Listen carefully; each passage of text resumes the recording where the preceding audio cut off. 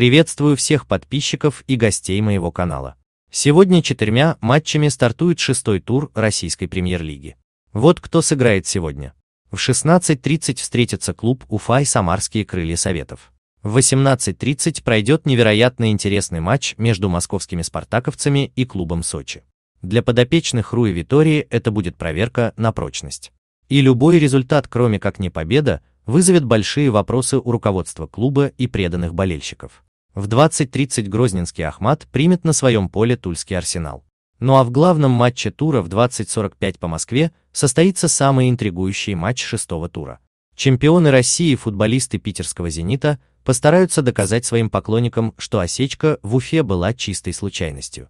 Ну и все сегодня, конечно, будут ждать более яркой игры от дорогого новичка питерцев Клаудини.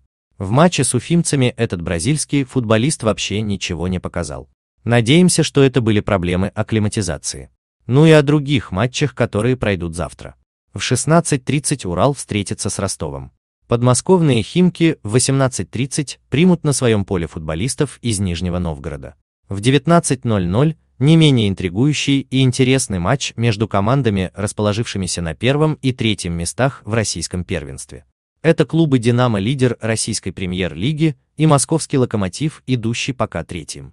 Завершится 6-й тур матчем в Краснодаре между одноименным клубом и казанским «Рубином» Леонида Слуцкого, который в данный момент идет на 4-м месте в Российской премьер-лиге. На этом с вами прощаюсь. Всего вам доброго и до новых встреч. С уважением, Ренат.